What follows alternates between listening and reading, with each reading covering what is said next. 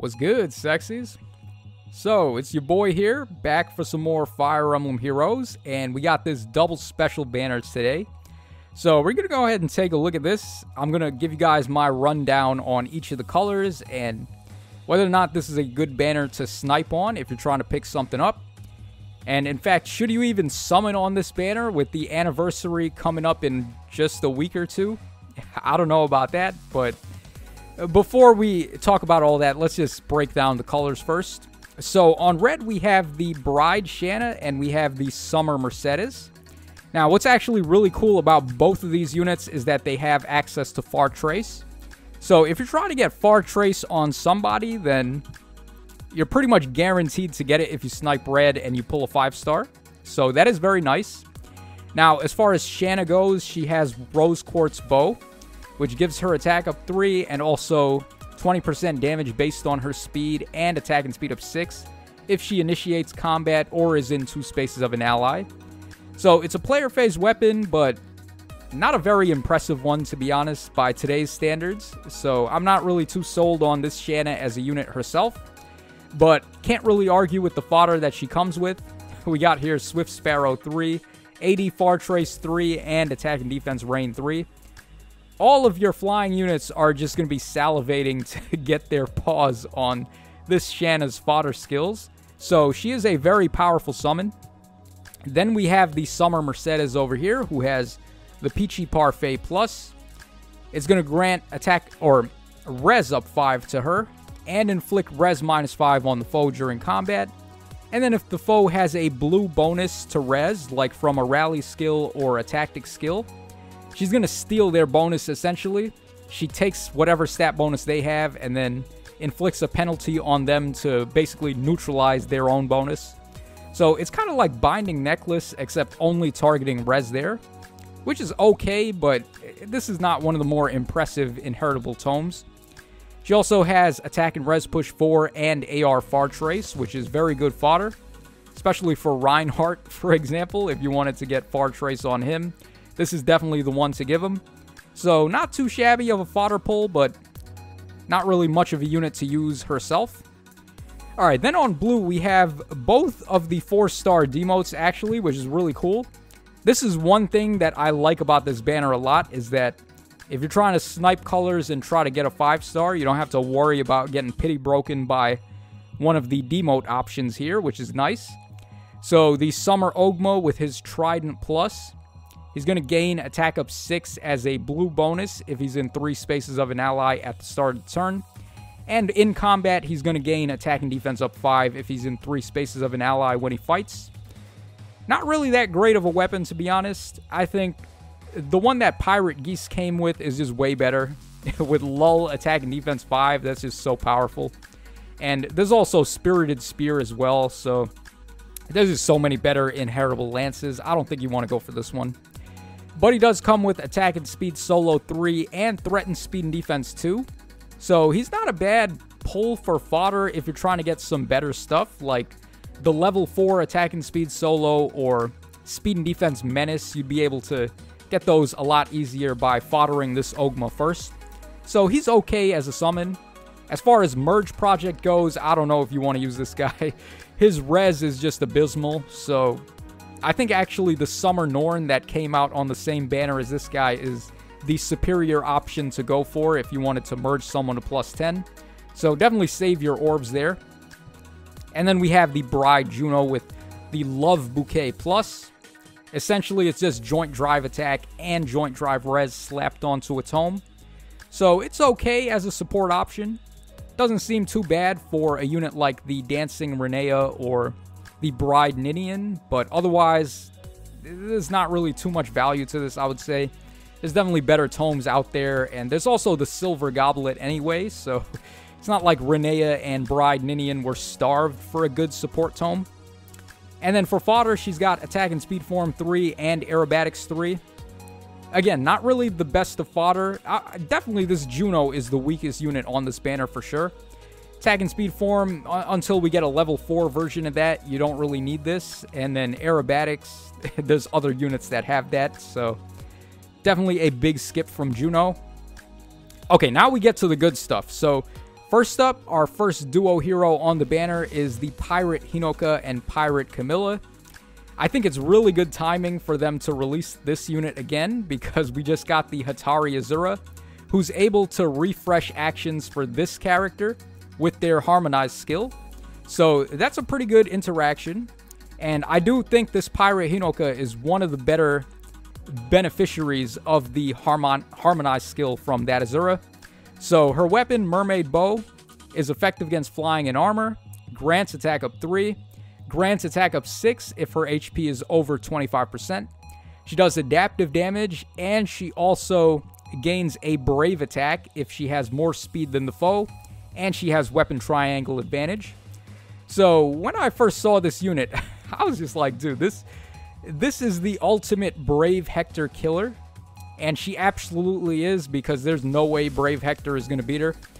The current build that people like to run on him in Summoner Duels is Hardy Fighter, Aegis, and also Deflect Magic. So that's not going to cut it against this Hinoka. She has adaptive damage, so she's going to target his res. She has color advantage, so she gains bonus damage on him naturally, and then also has a brave attack. And there's just really not much Hector can do to stop her. Deflect Magic is not going to work on her because she's physical, and then you could just give her Guard, in fact, instead of Far Trace, even though I know the Trace skill is really good, but I would probably give her Guard so that she can lock Hector out of using Aegis more than once. And then once you hit him 4 times, that's it. Hector is done with.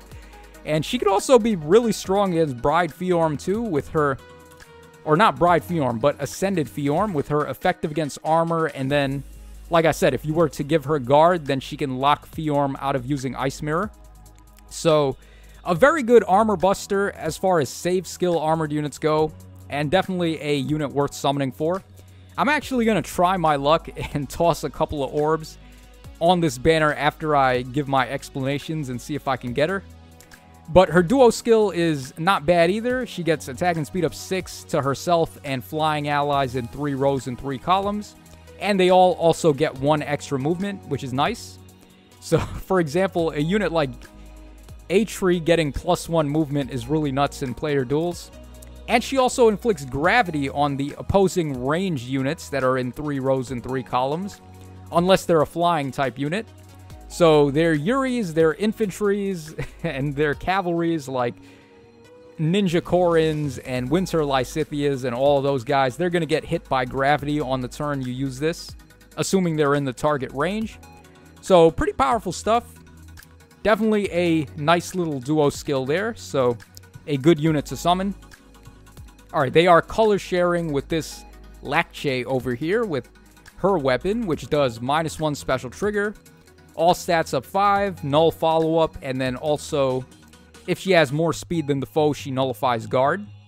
So she's trying to be a melee type of nuke, I guess you could say, with Frenzy trying to give her desperation and damage reduction so she can hit the foes twice in a row, and the second hit is a Regnal Astra to the face.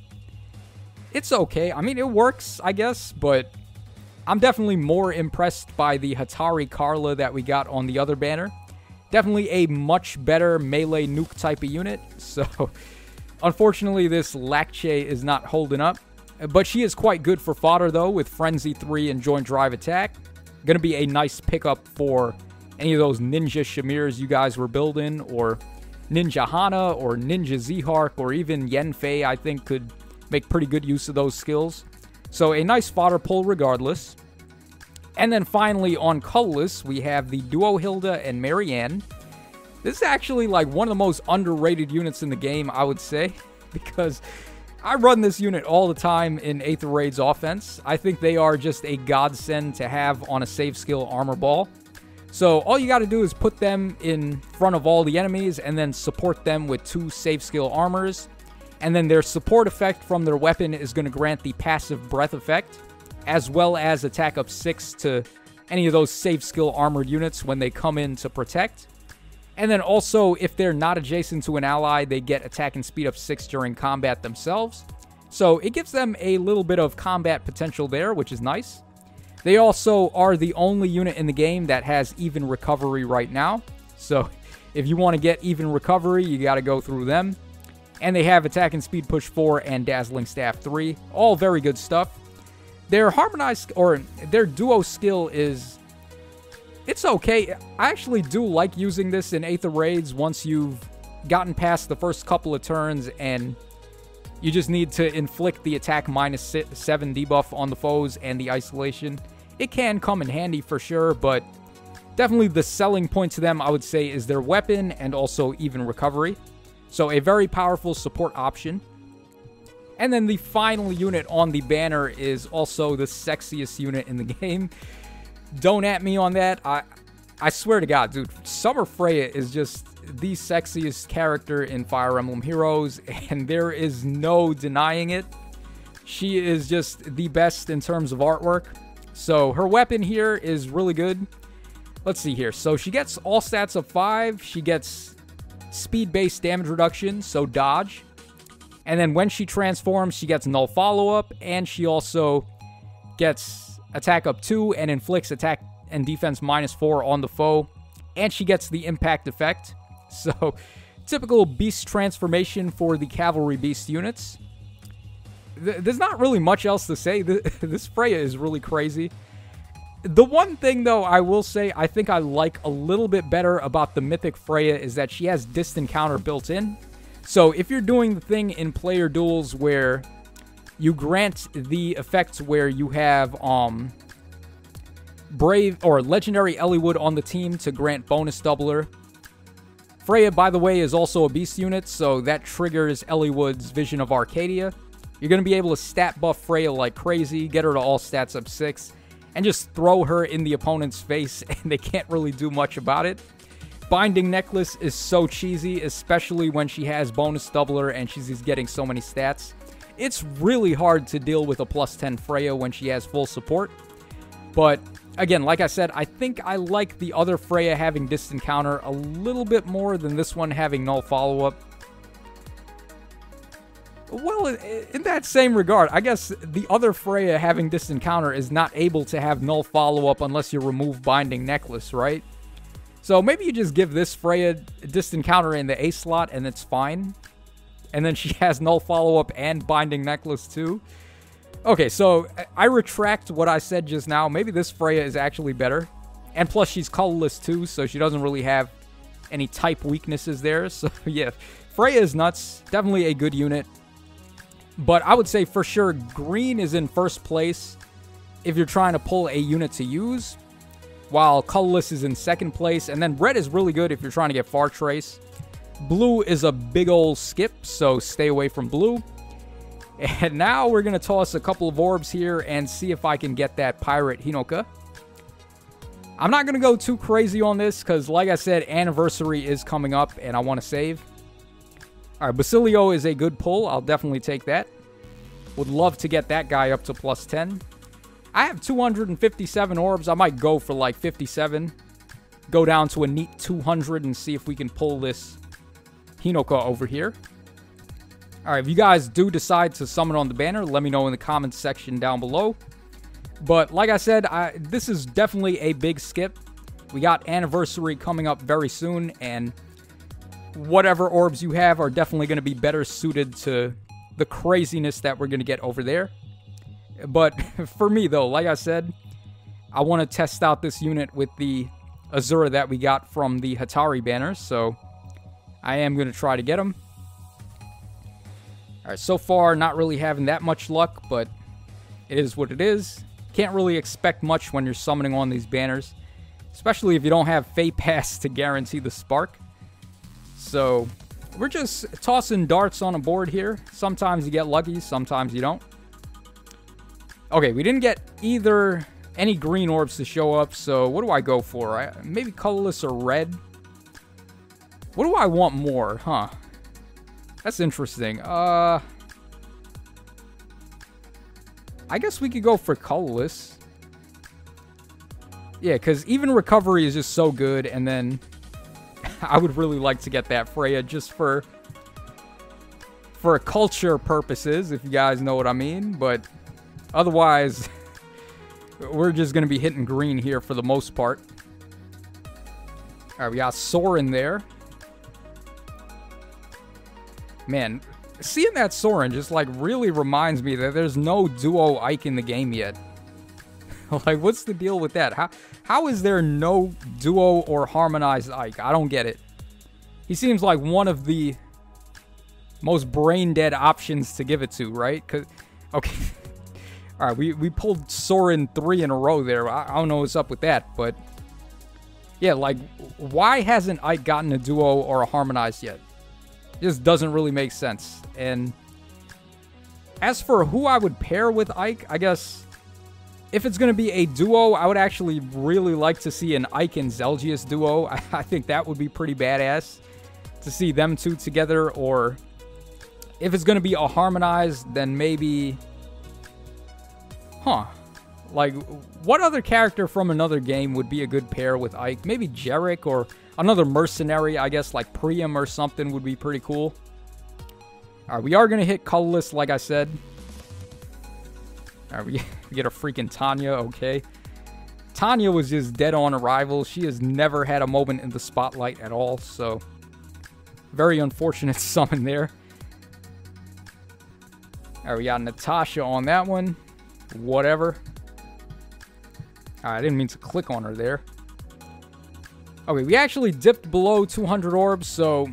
Yeah, I guess we'll stop there. I don't really want to get killed on this banner with Anniversary coming up, so...